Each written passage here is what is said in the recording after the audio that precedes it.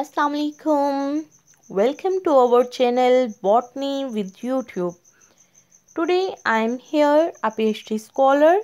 I am going to present a topic, shoot system. Shoot system is the system consists of stem, leaves and reproductive part of the plant, for example flower and fruits. The shoot system generally grow above ground where it absorbs the light needed for photosynthesis, and the other system is root system which support the plant and absorb water and minerals, and usually it is underground. Botany with YouTube is our channel. If you are new in our channel, then please try to subscribe our channel firstly. Functions. The shoot is the production center for a plant. It is the organ system that gives rise to stem, leaves and flowers. Therefore, the shoot system is functionally responsible for food production and reproduction. Protection. In some plants, a stem comprises hairy or spiny structure on its surface that harbor a plant from predator. Some plants like bracken produce toxic materials that also keep away the grazing animals. Support. The ground system or the ground tissues like sclerenchyma and collenchyma also provide strength and rigidity to the stem. Thus, the stem withstands straight or embrace various components of the shoot system like leaves, lateral branches, buds, flowers, etc. Shoot development. A shoot development after embryogenesis, where a zygote inside an ovule goes through successive mitotic division to form a mature embryo. A mature embryo comprises 5 distinct regions. You can observe here the shoot development in diagram. Ovule, seed, stem, root, root tip, cotyledons, zygote, plumule and radicle. The upper part of the plant, known as shoot system, mainly develop from plumule. The lower part, that is present under soil, called the root system and is developed from radicles. Complete answer is that by the process of fertilization, zygote develop into an embryo and turn into seeds. Radicle form shoot system.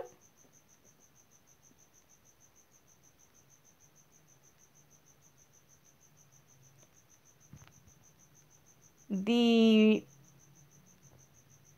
mainly plumule form the shoot system, and the radicle is the first part which originate from the seed, germinating seed, and it will produce the root system. Shoot system is an aerial and erect part of the plant body which grow upward. It is usually above the soil and develop from plumule of the embryo. It consists of stem, branches, leaves, flower, fruits and seeds.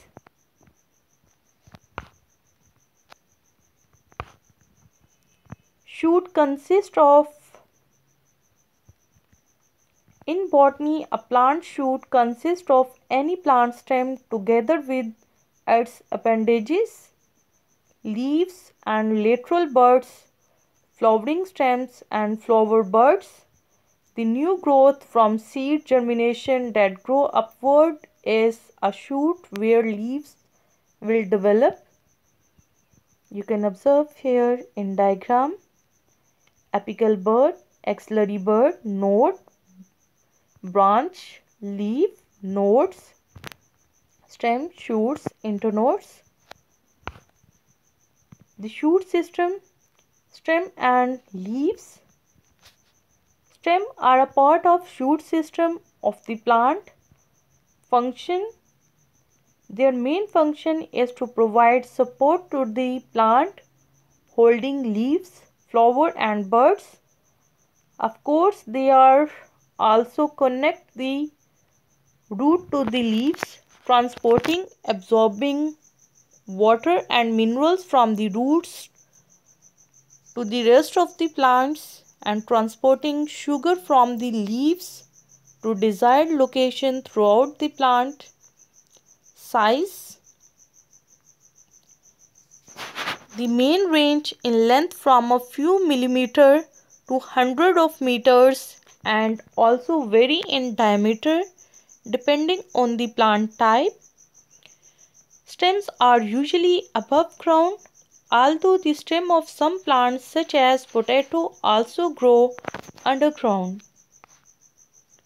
Botany with YouTube is our channel. Share our channel, share our videos with your other friends, colleagues and researchers. Modification of stem. Stem can be several different varieties. Herbaceous stems are softened and typically green in color. Woody stems are hard and wooded. Unbranched stems have a single stem. Branched stems have division and side stems.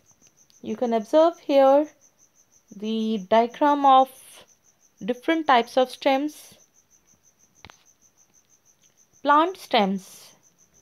Plant stems, whether above or below ground, are characterized by the presence of nodes and internodes. Nodes are point of attachment of leaves and flowers. Internodes are the region of stem between the two nodes. Apical meristem. The tip of the shoot contains the apical meristem within the apical bud. Axillary bird. An axillary bird is usually found in the area between the base of the leaf and the stem where it can give rise to branch or a flower. Leaves. Shapes. Most leaves are usually green due to the presence of chlorophyll in the leaf cells. However, some leaves may have different color caused by other plant pigments that marks the green chlorophyll. Function. Leaves are the main site for photosynthesis, the process by which plants synthesize food. Most leaves are usually green in color due to the presence of chlorophyll in the leaf cell. However, some leaves may have different colors caused by other plant pigments that marks the green chlorophyll. You can observe here the structure of leaf: midribs, margin, veins, petiole, leaf margin, leaf lamella, leaf tip. Petiole. Typically, leaves are attached to the plant stem by a petiole, though there are also leaves that attach directly to the plant stem. Vascular tissues. The vascular tissues, for example, xylem and phloem, run through veins in the leaf, which also provide structural support. Leaf variation. The thickness, shape and size of leaves are adapted to specific environments. Each variation helps a plant species maximize its chances of survival in a particular habitat. Coniferous plant leaves. The species that thrive in cold environment like spruce, fir, pines have leaves that are reduced in size and needle-like in appearance. Stomata. These needle-like leaves have sunken stomata and a smaller surface area, two attributes that aids in reducing water loss. Cactus plant leaves. In hot climates, plants such as cacti have leaves that are reduced to spines, which in combination with their succulent stem help to conserve water. Many aquatic plants have leaves with white lamina that can float on the surface of water. Cuticle.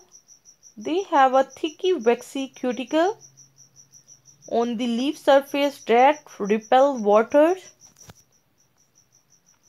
Botany with YouTube is our channel. Like our channel, like our videos. And if you have any question, you can ask us in comment section. And you can also share your point of view with us. Plant tissues. Plant tissue system fall into one of the two general types, meristematic tissues and permanent tissues. Meristematic tissues is analogous to stem cell in animals. Meristematic tissues are cells or group of cells that have ability to divide. Function. Meristematic cells are undifferentiated, continue to divide and contribute to the growth of the plant. Permanent tissue. Permanent tissue consists of plant cells that are no longer actively divided. Function. Such cells take on specific role and lose their ability to divide further.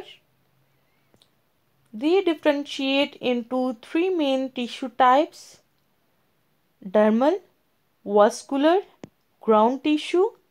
Each plant organ, for example root, stem, leaves, contains all three types of tissues.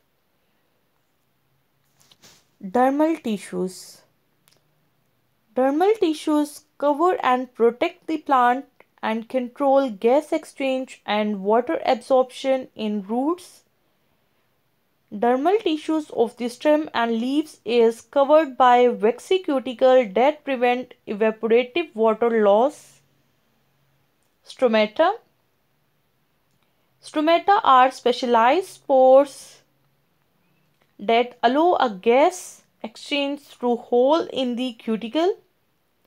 Unlike the stem and leaves, the root epidermis is not covered by a waxy cuticle, which could prevent absorption of water. Root hairs.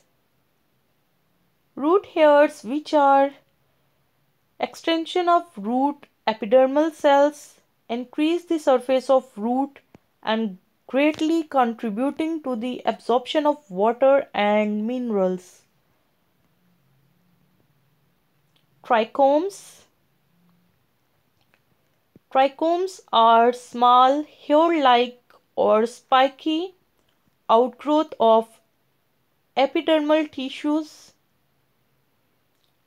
They may be present on the stem and leaves and aids in defense against herbivores. Ground tissues.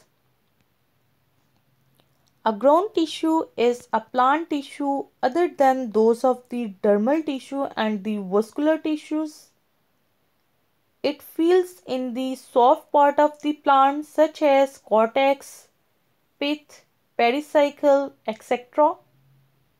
There are three fundamental types of cells that make up a ground tissues. For example, parenchyma, sclerenchyma, and collenchyma cells. Functions. Ground tissues carry out different functions based on the cell types and location in plants and includes parenchyma, collenchyma, sclerenchyma is the site of photosynthesis, provide a supporting matrix for the vascular tissues and provides structural support for the stem and help to store water and sugar. Vascular tissues. You can observe here in diagram, xylem, phloem are collectively called vascular tissues. Vascular tissues transport water, minerals and sugar to different parts of the plant. Vascular tissues is made up of two specialized conducting tissues, xylem and phloem. Xylem tissue transport water, nutrients from the root to different parts of the plant and also play an important role in structural support in the stem. Phloem tissue. Phloem tissue transport organic compounds from the site of photosynthesis to other part of the plant. The xylem and phloem always lie adjacent to each other in vascular bundles. General overview on shoot system. You can observe here in diagram. Cuticle, epidermis, xylem, phloem, spongy mesophyll, epidermis. The structure of shoot system in plant and root system. Conclusion. The shoot is the production center for a plant.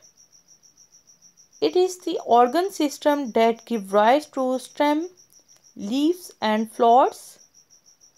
Therefore, the shoot system is functionally responsible for food production and reproduction. The shoot system uses the root system to draw up water and nutrients and deliver them to where they need to go in the plant leaves. Once there, the leaf will use these material in photosynthesis as the leaf absorbs sunlight. Thanks to visit our channel. Thanks for your concentration, for your attention. Good luck to all of you. Allah Hafiz.